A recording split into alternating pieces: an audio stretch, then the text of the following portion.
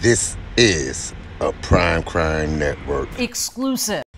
2 men accused of robbery and shooting 3 men at a Chevron gas station. Let's get it. Okay, let's get it. I can't get it up.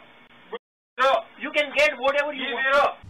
Emmanuel McAlpine was charged with 3 counts of attempted murder and robbery, and Jaquez Ludgood is charged with robbery. 3 men were shot in the head during this robbery. A surveillance video showed a man come in and point a gun at the clerk behind the register. The police identified that man as McAlpine.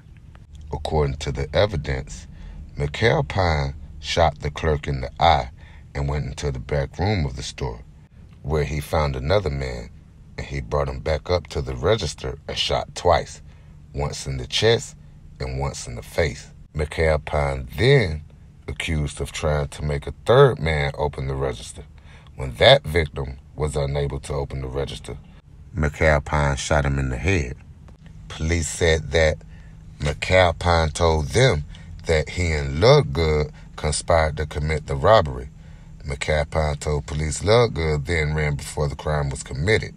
Chase Dearman, who is representing McAlpine, said, "Just because somebody says something does not mean it's a voluntary confession. Before it can be admitted in any trial against somebody's guilt, it has to be proved that it was voluntary." Ludgood allegedly told police he bailed out of the plan before the robbery and that McAlpine acted alone. The 3 shooting victims have not positively identified McAlpine as being the man who shot them. So far, police have been unable to find the gun used in the shooting. A judge set bond for Emmanuel McAlpine for $400,000, but 5% of that must be paid in cash. McAlpine ended up pleading guilty to 3 counts of attempted murder. Anything you want to say to your family? Yeah, I'm sorry for the family that was hurt. To my family, sorry. Wish I could have did better. A Mobile police detective testified Emmanuel McAlpine and Jaquez Ludgood conspired to commit the robbery at the Chevron station on Sage Avenue in Midtown. Police say McAlpine is the one seen in surveillance video entering the store and later shooting 3 men point blank.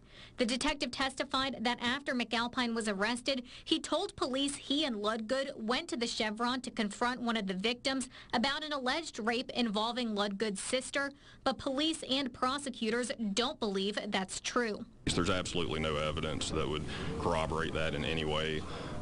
You heard testimony about the communications between the 2 defendants on Facebook. This was clearly a robbery that turned into a shooting. Even though police say McAlpine confessed, he's still pleading not guilty.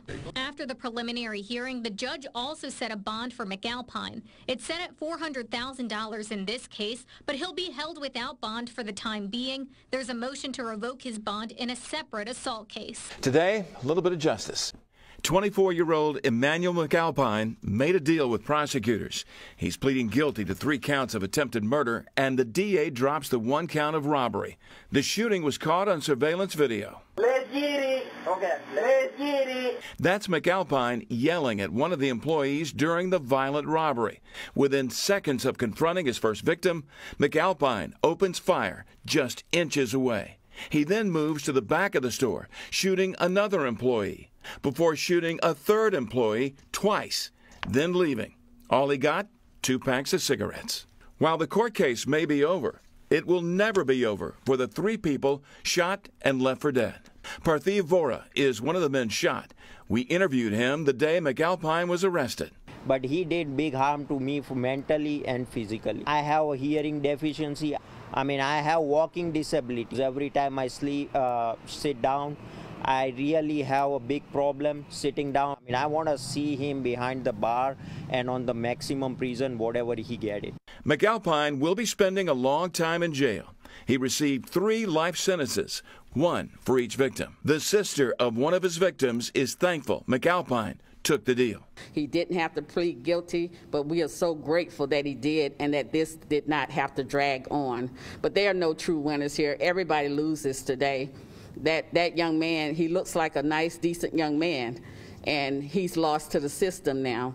So we'll be praying for him, and we'll be praying for his family, and we just thank God that justice has been done. McAlpine's attorney says it was the right thing to do.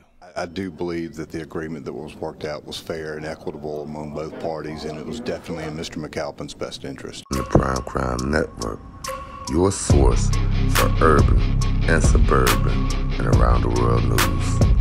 Hey, don't forget to hit that like button and hit that subscribe button. And check us out on PrimeCrimeNetwork.com. And oh yeah, check us out in our poppin' community section.